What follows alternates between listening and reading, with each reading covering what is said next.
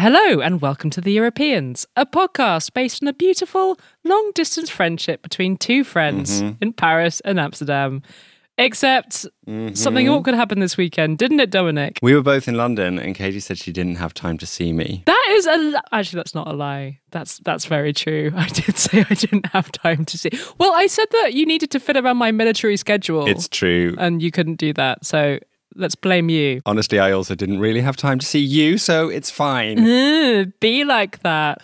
Actually, worse than not seeing each other, the other awkward thing is that we basically had the same weekend and that we both went separately to see the new hit musical written by this podcast's resident theme music composer. It's true. More about that in our inspiration station later, where I'm giving my official Europeans podcast review. Oh, spoiler alert. I'm excited for that. What else are we talking about this week? Well, this week we're going to be checking in with our favourite international courts reporter, Molly Quell. Molly will be joining producer Katz Laszlo later on in the show for a chat about the significance and the consequences of the landmark legal victory for 2,000 older Swiss women who took their government to the highest court in Europe for not doing enough to limit climate change, and they won last week. Yay! You possibly heard our special episode about this case that was aired shortly after the ruling last year and re-released this past weekend, but if not, go listen to it now. Right now, or after they've listened to what we're talking about just now? No, they can listen to it after they've listened to this episode. Okay. I personally cannot wait to hear this conversation with Molly and Katz because I've been obsessed by this courtroom drama and now it's over. I'm so curious to know what kind of effect it's actually going to have on limiting climate change. Me too. That's coming up later on in the show. But first, it's time for Good Week, Bad Week. Good week, bad week. Who's had a good week, Katie? I'm going to give good week to people in the Swedish city of Uppsala who are looking to make a bit of extra cash because an interesting new business opportunity has just landed in their laps in the form of a new app that caught my eye this week. The app is called Scout Park, and the idea behind it is to allow you, a member of the public, to earn money by reporting improperly parked cars. Yes, that's right. You can now make a living in Uppsala by snitching on your fellow residents who have parked badly. It's quite an interesting idea, no? I'm not sure what I think about this. I think it maybe brings out the worst in us all. Yeah, my first thought was that this sounded like something from a dystopian novel set in a grim surveillance state. But actually, I was quite surprised to find out how many people don't feel the same way as me about that. The story sparked quite a lot of discussion on Reddit this week. It turns out that a lot of people on the internet really hate bad parking and think this is one of the key things that needs fixing about society. I'll just quote you a couple of Europeans posting on Reddit. I would be rich if this app landed in Portugal. Okay, we need this in Belgrade and Novi Sad. People will park goddamn anywhere. Someone else wrote, I wish so badly that this was a thing everywhere, and not just to report wrongly parked cars, but even more importantly, in my opinion, to report reckless driving, running stop signs, speeding in school zones, etc. Send a video of a driver breaking the law to an agency. They get a ticket, you get a reward. So there do seem to be quite a few people out there who like this idea of getting paid to report minor infringements of the rules. I think we have to acknowledge that there's a difference between dangerous driving and driving fast in a school zone and parking in the wrong place. I actually think maybe the idea of dobbing in someone who's been driving dangerously is a good idea. But someone who's parked in the wrong place? Seriously? It's not risking anyone's life, is it? Well, maybe it is in some cases. Well, you say that, but what about parking that, I've seen ambulances blocked from getting past quickly because somebody's parked in an appalling way. That's true. And also as a cyclist, there are many situations where there are people parked in bike lanes and you just think, this is absolutely criminal. There should be an app to report people like you. That's true, but on the other hand, parking is so expensive in so many cities in Europe that people can't actually afford to park where they need to. So I feel sorry for them if they're also getting caught out by their neighbours. This is a rare pro-motorist perspective from Dominic Kramer.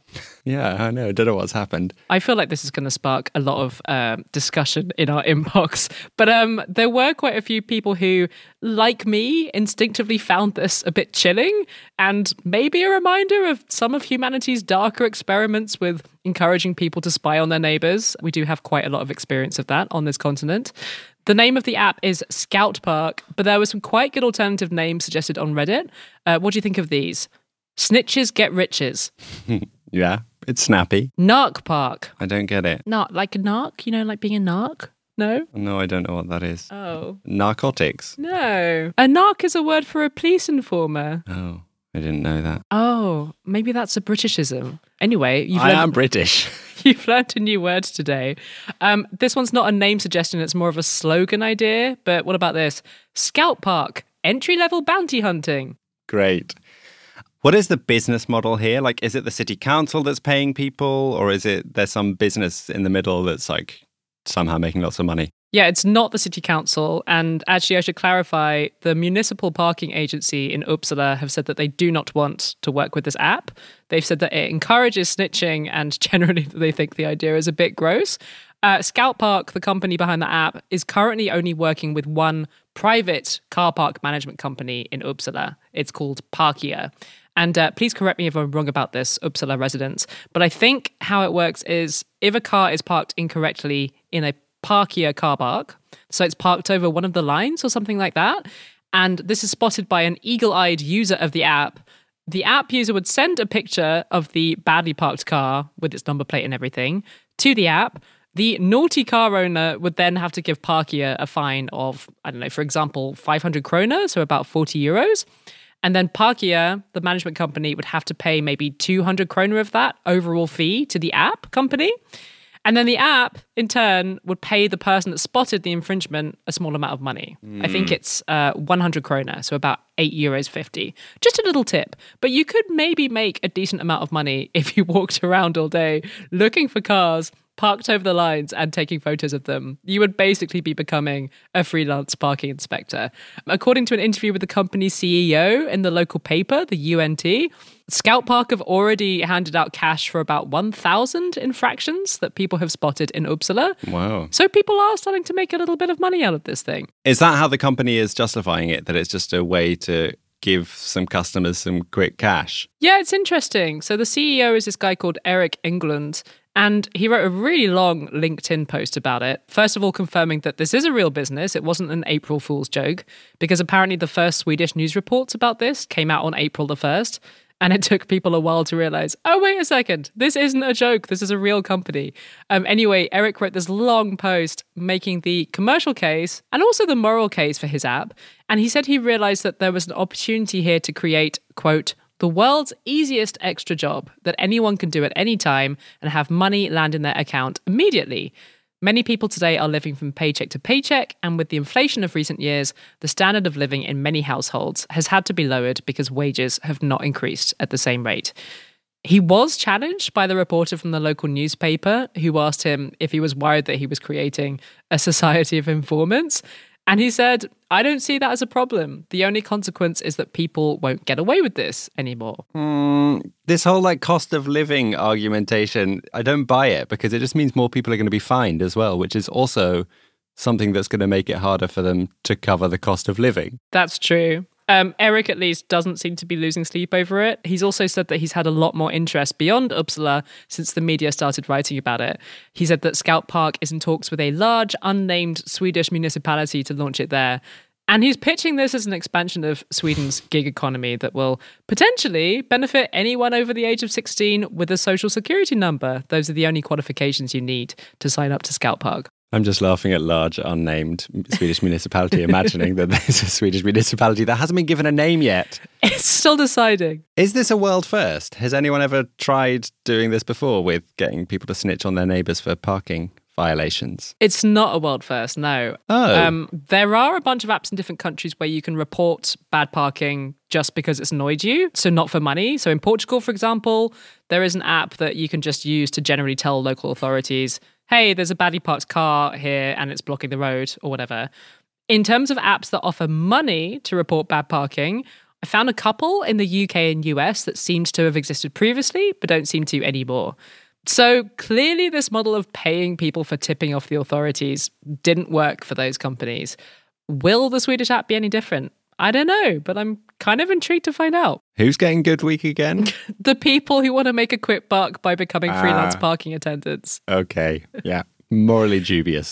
So I'm really interested to hear people's thoughts about this. Email us, hello@europeanspodcast.com. Who has had a bad week? I'm giving bad week to a technician who worked at a modern art museum in Munich. I don't know the name of the technician. That hasn't been made public, but I know that this technician is 51 years old. He is a man, and he was sacked by Pinakothek der Moderne and barred from any of the Bavarian state art collections after he had the gumption to hang one of his own artworks in an exhibition in the museum without permission. I love this.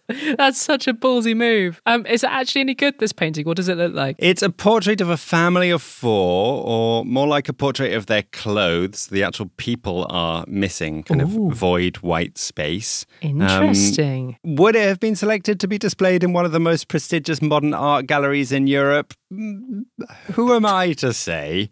But the cheeky move has landed the technician in hot water, and he is facing the consequences. I have so many questions. Like, first of all, how long did this painting stay up before people spotted, like, hang on a second, this is not actually part of the exhibition? Well, apparently it stayed up for a whole day. The artwork was put up by the technician in the early hours of the morning before the building was open to the public. No one noticed him walking around with a drill because he's a technician at the gallery, so it was fine. Staff, however, did spot pretty quickly after the museum opened that piece of art is not meant to be there. But they decided to leave it up and take it down once the museum was closed at the end of the day because they thought that would be less intrusive and bring less attention to this unintended artwork. And I should mention that it actually happened in February. So not strictly accurate to say that this week was a bad week for him. But I'm talking about it today because the news about the artistic stunt has only dribbled out over the past week or so. And how come we don't know his name? Well, it's because the name hasn't been released by the gallery. They don't want to give him publicity. They also don't want to encourage copycat pranks. I've been a bit surprised that the artist hasn't outed himself because you'd assume he was doing this at least to some extent because he was hoping for publicity as an artist. Right. But I read that some suspect he's signed a confidentiality clause in his dissolution agreement, which is the contract that cancelled his employment contract. So he may not be allowed to talk about it. Damn, so he can't even profit from his 15 minutes of fame. Yeah, apparently not. I don't know how fair it is that this guy actually lost his job over this. Yeah, I don't know either. I was quite surprised at how seriously the Pinakothek was taking this incident. The news actually leaked out initially via a police report, so they'd got the authorities involved. Initially, they were going to press charges against him for criminal damage. He drilled some holes in the wall to hang the work. But they have since dropped the criminal complaint and instead decided to punish him by putting out some extremely shady comments about his art in the international press. Oh, that's a good punishment. Here are two of the shadiest comments I read, both given to The Guardian. The spokesman said, "The employee considers himself as an artist and most likely saw his role in the museum's installation team as a day job to support his true calling." Considers himself as an artist is such a burn. Devastating. The other official put down they released is, quote, "All I can say is that we did not receive any positive feedback on the addition from visitors to the gallery." So mean. It is a bit mean. And I kind of feel like there's been a bit of a sense of humour failure at the Pinakothek der Moderne. Maybe I should be giving bad week for this modern art gallery's sense of humour. And there's actually another recent example of an artist putting up a piece without permission in Germany where the gallery responded much more lightheartedly. Oh, yeah? Last year, at a temporary exhibition in Bonn, the organisers discovered an extra piece of artwork and didn't know how it had got there. Instead of contacting the police, as happened in Munich, they put up a message on social media saying, "We think this is funny and would like to know the artist. So get in touch. There will be no trouble. Word of honour." Just to be the boring person in the room. I do feel like the Munich Museum does have a point in that if they did treat this as a joke, it really would encourage people to do it over and over again. That's true. And the Bonn example is slightly different because it was just in a temporary exhibition. In that case, actually, the artist came forward and eventually sold the piece that they'd put up at auction for over €3,500. Wow. Which they didn't take for themselves. They gave the proceeds to an art charity, which is a very nice way of dealing with this guerrilla art. I actually had a look into other artists who've snuck their work into museums, and there's quite a long history and tradition of artists doing this. There are, of course, the famous instances of Banksy putting up various pieces of artworks in galleries from the Louvre to Tate Britain. He did this quite a lot in the early noughties. But my favourite story is this one of an Israeli artist, Eliezer Sonnenschein, who kept sneaking his art into the Tel Aviv Museum of Art in the 1990s. His work kept being taken down until one day when the curator saw his latest piece, which was small sculptures of poop, pasta and cigarettes. The curator thought, oh, I quite like this actually, and decided to allow it to stay. And the artist has gone on to have quite a nice career, including having work shown at the very prestigious Venice Biennale. Nice. So maybe this technician in Munich was hoping his guerrilla exhibiting would have a similar effect. And it has certainly caught the art world's attention, but the lack of a name being revealed means it's a bit of a backfire. And I feel a bit sorry for him because actually, according to a Guardian piece of reporting, some museum insiders also think it's an overreaction. The Guardian sources pointed out that the exhibition where the artwork was hung was a show called Glitch on the Art of Interference. Oh. The exhibition was looking at the art of interference and the, quote, aesthetics of the flawed. So this context makes it seem even more of an overreaction. The source told The Guardian that the guerrilla art hanging was actually an artistic challenge. They said the technician who hung up the picture wasn't lusting for fame. And it sounds like the Pinakothek has failed that artistic challenge by taking it very seriously. Anyway, bad week for the wannabe artist in Munich, and I think bad week for the Pinakothek in Munich too. A gallery which is very nice. I visited it a few times and think you should all go there anyway. Despite the lack of a sense of humour. Indeed.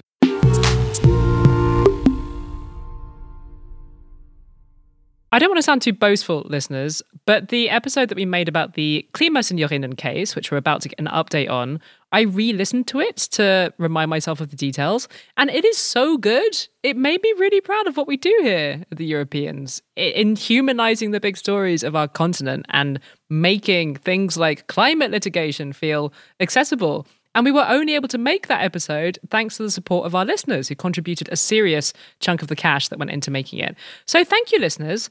Along with the kind of chatty episodes that we make every week, the kind that you're listening to right now, we're hoping to make more episodes like the Klimasenjorinnen one in the coming months and years, I hope.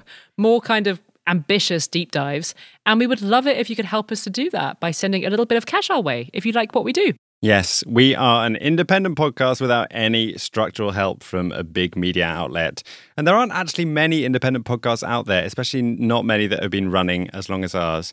And it's only because of the kindness of lovely listeners like you. So please head to patreon.com/Europeans podcast if you can help out. The latest wonderful people we would like to thank for signing up are Fabian and Elspetter. Thank you both so much. And also Michael Wells for increasing his donation. Oh, I missed that. Thanks, Michael.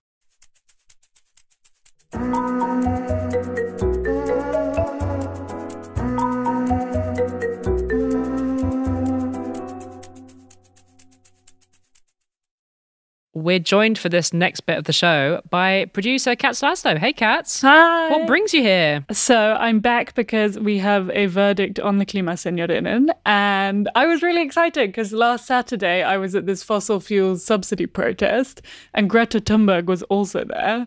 And then like 2 days later, I saw that she was in Strasbourg for the verdict announcement of the Klimasenjorinnen case. And I thought, man, Greta doesn't even know I exist, but we have so much in common this week. It's quite a sad thought.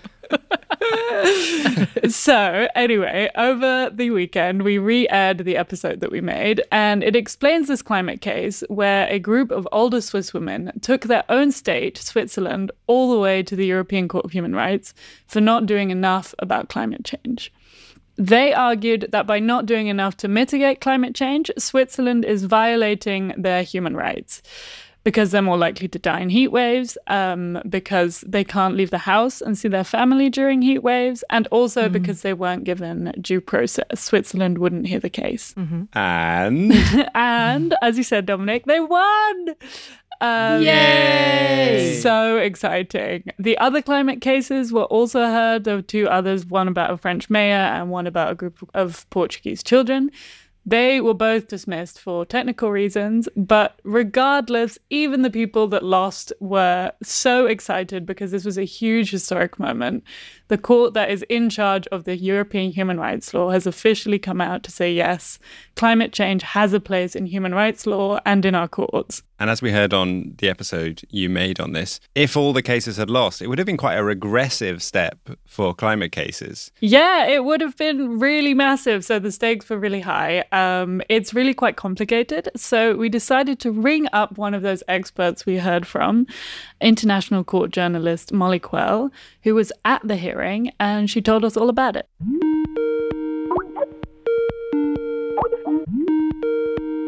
Hey, nice to see you. I've been feeling excited all week because I'm the story had happened. The story. Yeah, it's crazy. So we interviewed you last year, just after the hearing of Klimasenioren versus Switzerland. Yes. And at the time you said you'd never seen the European Court of Human Rights so packed. Forget it. Overwrite it. What was the mood like on verdict day, April 9th? It's crazy. It was insane. It was bonkers. I mean, usually you go to this court and there's nobody there. Yeah, so this was nothing I've ever seen. Just right off everything I had previously said about things being wild. This was every news agency you've ever heard of and 112 that you never have were there. And there's a lot of lawyers, and 28 of the 32 applicant countries were present. A representative was present. Wow. So this was huge. Well, and Greta Thunberg was there. So, of course, I got to interview her. We had 5-minute one-on-one. It was very exciting. So there are all of these people there. And what happened? What did the judges say? Usually when the ECHR does a ruling, it's the most boring 6 minutes of your life. They walk in, the judge sits down, and then they read what they call the operative paragraph, which is this thing that sort of says by a decision of, 15-2, the court finds that there has been a violation of Article 8, subparagraph, whatever. And it's completely, you don't understand it. It's totally unquotable. It's completely useless. So this was what we were expecting. And Judge O'Leary, who's the presiding judge, sits down. And the first thing she says right off the bat is, we've made a decision to do this differently. And then she proceeded to read the decision in these rulings, but with some explanation about the violations that they had found in kind of the cases in a way that was clearly this was still written by lawyers, but was significantly better than what we usually get. Yeah. And then she had this whole thing about how, climate change is a human right and states have a responsibility to protect their citizens from the effects of it. That is enormous. Bam. And massive moment in history. Yeah. Can you walk us through what is the significance that she said climate change does have a place in human rights law? I mean, it's huge. This is, like you said, it's a significant moment, I think, in human history. It's the first time an international court has ruled on climate change. And it's the first time we've seen a decision that's kind of so explicitly linking climate change to human rights in these ways. There have been climate change case decisions in national courts. You have this very famous one from the Netherlands, the Urgenda decision. There's also been one in Germany, one in Belgium. And those cases relied on the European Convention of Human Rights. The lawyers in those cases argued that the convention protects people's rights to have a livable climate. And so if the ECHR had decided last week that in fact was not the case, not only would this have undermined the cases that were before it, but it also would have called into question these other national court decisions. So I think there was a lot kind of riding on the line in the morning. What they ultimately concluded is that there had been a violation. There was a couple of violations, but the biggest one was Article 8, which is kind of where the court sort of shoves all of its problematic decisions it doesn't know what to do with. Essentially saying that states have a responsibility to protect their citizens from the ill effects of climate change. In this particular case, it had to do with a bunch of senior Swiss women. They kind of highlighted the elderly's susceptibility to rising temperatures in particular. So they did rule that the Swiss women were victims of having their human rights violated, no? So it's a little complicated, actually. The court has no mechanism for like mass rights claims. Like there is no sort of like you get together with a bunch of people and you like file a case. So there was a real question regarding the Swiss case as to what they exactly were going to do. Because of course, if you say that these Swiss women are impacted by climate change, then everybody is impacted by climate change. That means everybody who lives in the 46 Council of Europe countries could bring an individual case at the ECHR. The ECHR is also completely inundated, has been inundated for years, and now has a huge budget deficit because it booted out Russia.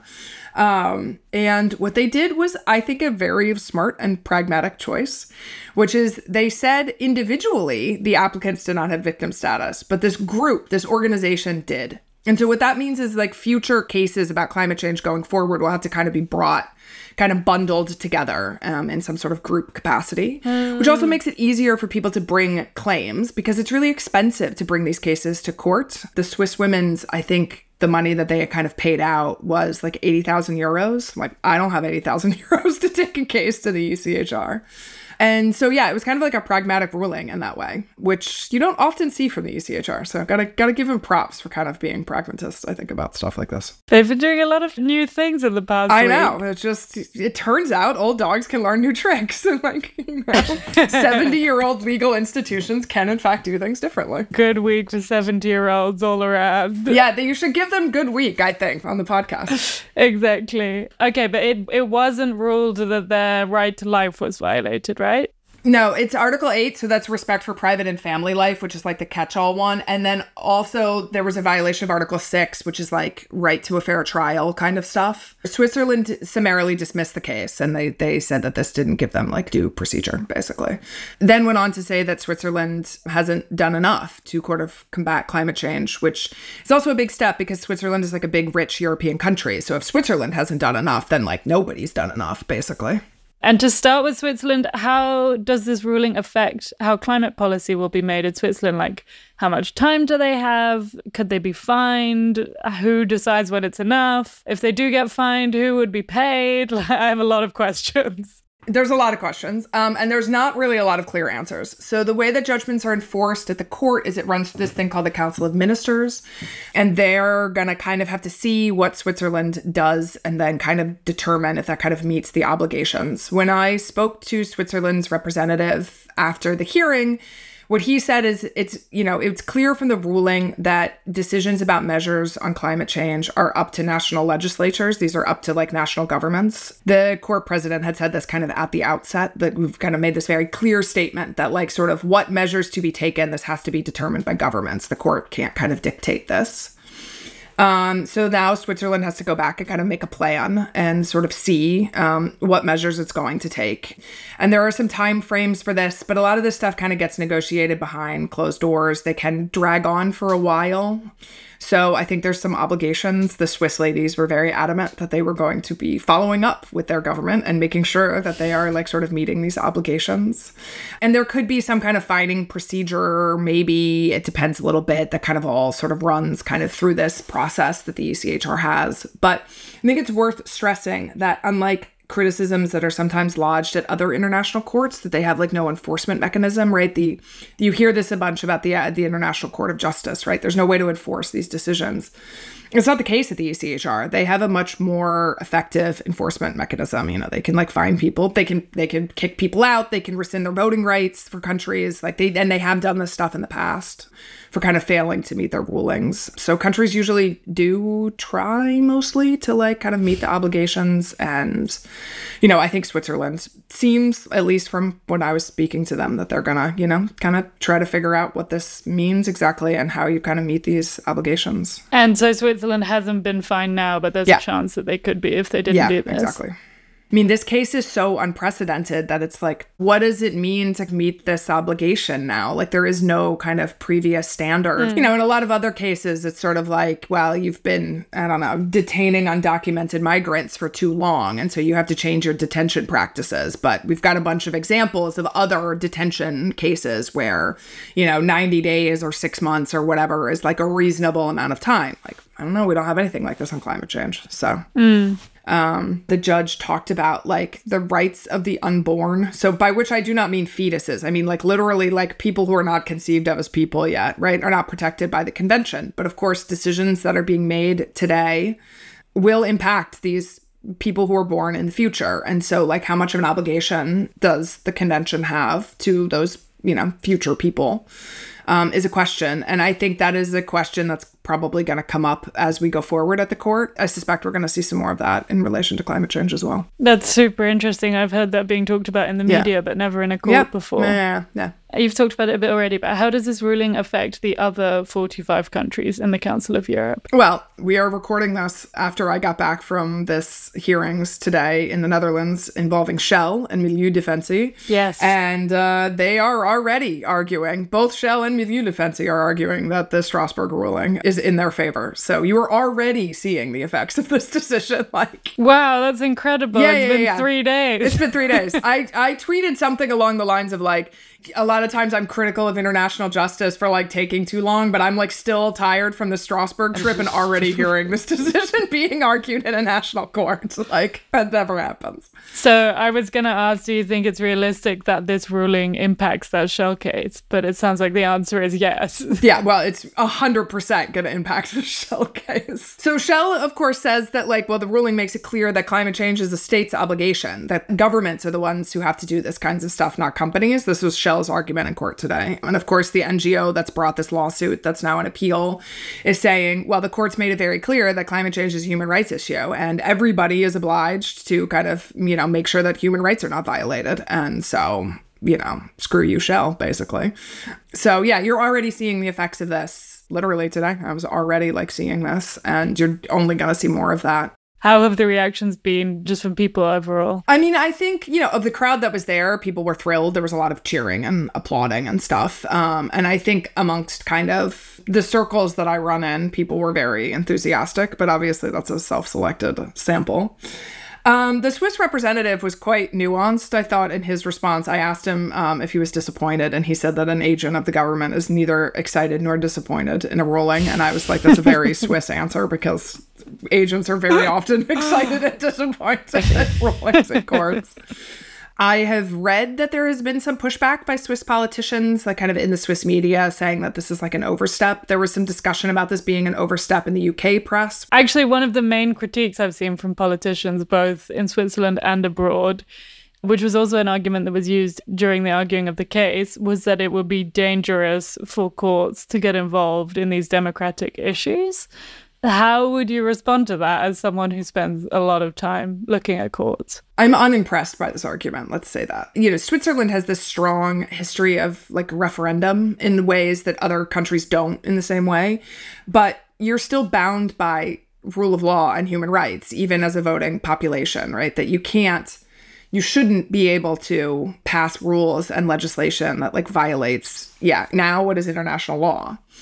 So I don't think it's fair to say that it's like a huge overreach or it's a huge overstep. You know, lawyers for, I can't remember in which case it was, made this point that like, if you don't have a livable planet, human rights issues don't really matter, right? It doesn't matter if your right to family life is protected and, you know, gay marriage is protected and your right to like not be harassed by your government is protected if we can't live here anymore, like if humans aren't surviving. And do you think that's a realistic thing we might expect in the next few years, that climate issues will be written into human rights law? I mean, they seem to be making some progress with this at the ECHR. This is, you know, these things always take like 80 bajillion years to kind of run through. You kind of get everybody on board and vote about it. And it's, you know, it's a lot.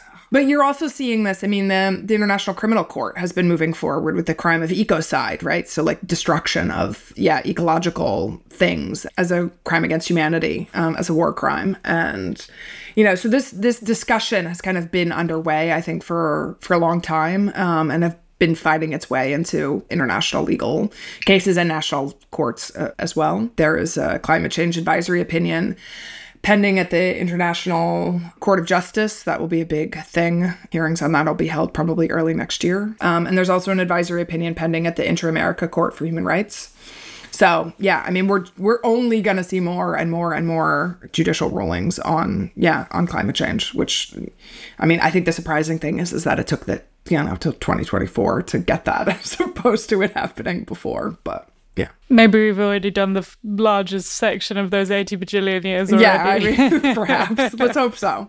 You slowly start to see progress, and I guess we can only hope that it's fast enough. I re-listened to your previous interview this morning and heard you say, if Switzerland loses, then everybody loses. Yeah. Well, except humanity. Humanity wins, which I think sums it up. I'm very happy to check in with you almost a year later and find out that humanity does win, at least sometimes. This week. Yeah, see going forward. So, yeah.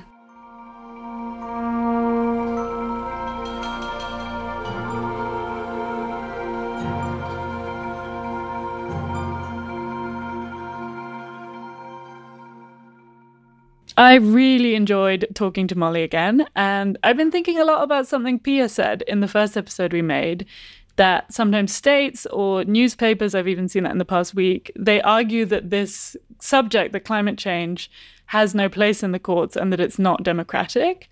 And Pia is a former politician. She was in the Green Party in Switzerland for a long time. So she knows a lot about democracy. And she made the point that democracy has two legs. It has the government and it has the courts. Yeah. And the courts are there to hold everyone, including the government, to account. Right. We don't get to vote on everything. Yeah, like some things are just illegal. You can't just vote to kill people or something. For example.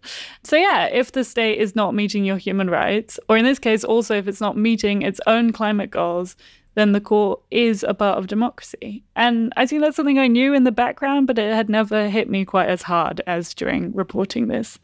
So thank you, Pia, and this whole case for teaching us a lot about these courts. I have to say, this victory by the Klimaseniorinnen, I feel like it's healed my soul a little bit. Like, fine, this case alone isn't going to stop climate change in its tracks. But it does show that action works. Like, activism can work using the democratic means at our disposal, including the courts, to force governments into action. It does something. And that makes me feel a little bit less powerless when I think about climate change. Absolutely. It was really a rare bit of good news. Yes, I think we all needed some good climate news. Let's cling on that for at least the next few weeks. Thanks so much, Katz, for doing the interview. Bye. Bye-bye.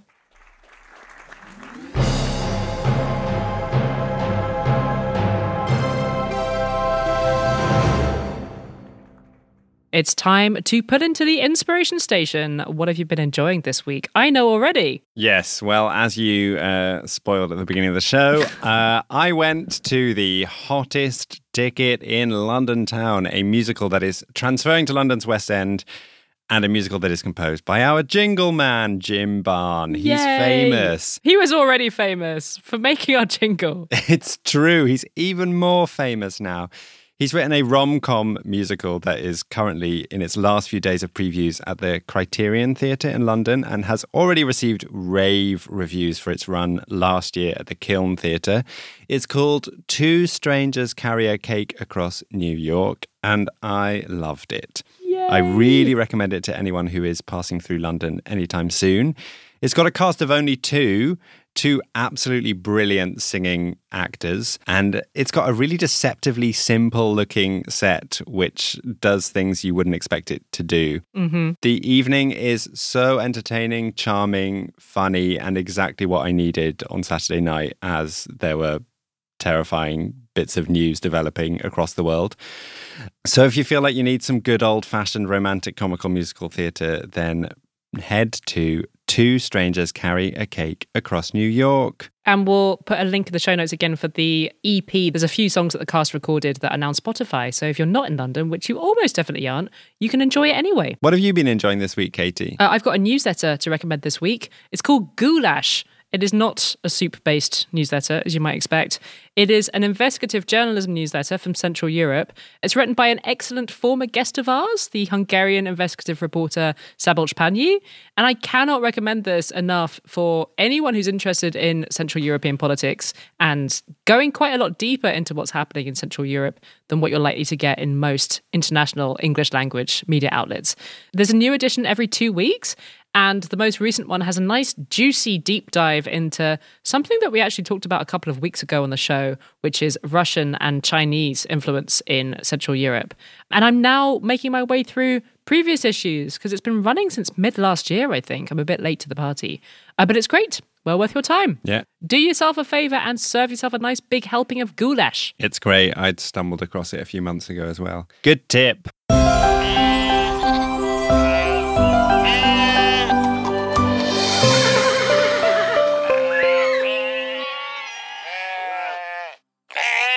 I spotted some incredibly happy news for Polish children this week. The new centrist coalition of Donald Tusk has passed a law that strictly limits the amount of homework that schools can give to children. Happy children. Yes. Very happy children, I imagine. And this is even more exciting. In a happy ending first, I sent out our producer Wojciech to do some real, actual on-the-ground reporting this week about our happy ending story. Wojciech got out his microphone in Warsaw and interviewed his 8-year-old son, Jaś, who is in first grade and therefore is one of the beneficiaries of the new homework ban. Under the new rules, kids in grades 1 to 3 actually are not allowed to get any homework at all. So Jaś's life after school is going to change quite drastically. For kids in grades 4 to 8, homework is now optional and doesn't count towards grades. Amazing. Anyway, here is Wojciech interviewing Jaś at home in Warsaw.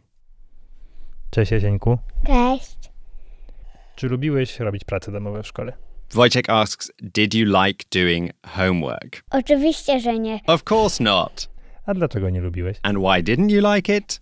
Bo uważam, że w domu się powinno odpoczywać I bawić się Because I think that at home you should rest and play with your parents. And it's at school where you should learn. A powiedz mi, co uważasz o tym, że... Tell me, what do you think about Minister Nowacka introducing this homework ban? No, uważam... Now here Jacek is making a very nuanced point. He's saying that it's good for him because he doesn't like homework, but that he thinks it should have been discussed with the parents of the children because some might want homework for their kids. What a considerate child. Right? And it's quite a common criticism of the anti-homework bill from Tusk's government, which was brought in very quickly after the election without much consultation of teachers or parents. And I think it's quite impressive that Jaś is willing to admit that the process of the bill could have gone smoother, even if he is personally thrilled with the homework ban. Oh my God, he's so cute. Anyway, back to Jacek and Wojciech for the end of the interview. A uważasz, że Do you żadnych think there should be no homework for any subject? Well, maybe not for English, because children need to speak English. A jak nie będą odrabiać prac domowych... And if they don't do homework for English, they won't learn? No, nie. No, it's not like that. But I just love my English classes. Oh. And do you like homework for English? To już mniej. A bit less. He's so cute. Oh my God. Thank you so much, Wojciech and Jaś, for your very nuanced take on this somewhat controversial homework ban. It certainly cheered me up. We've got an excellent interview coming up for you in next week's podcast, listeners. It is the anniversary of the Carnation Revolution in Portugal, the single day that ended 4 decades of dictatorship. An epic piece of history that I'm ashamed to say I didn't know very much about until this interview. Don't miss it.